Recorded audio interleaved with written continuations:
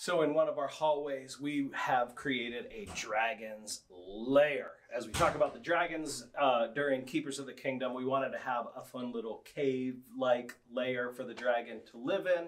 And we used a lot of roll tablecloth material. We have red going down the center, covering up the lights, but the light is still able to shine through, so it's not too dark in the building. Then we have black tablecloth material just tucked up into the ceiling tile like we've done around our building for other things.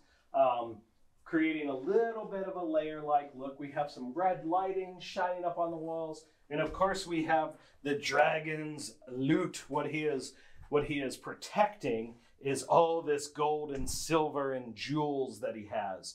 And so this is all just different sizes of cardboard boxes that have been taped together to form this. And then we're using a gold and silver cellophane or mylar style paper to just staple that right onto the boxes with a normal everyday office stapler. We've got cups and we've got jewels that are just glued on to paper plates, and put all kinds of beads and stuff around to make it look like a big store of loot hanging or built up here. And of course we need the dragon.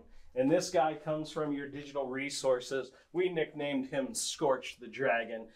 He was printed on a lot of different pieces of paper, attached to cardboard, and then hung up using some of these pipes here and wrapped around with zip ties that holds him in place. And so as the kids are heading off to snacks and science and crafts and games, they get to walk through the dragon's lair and check out Scorch.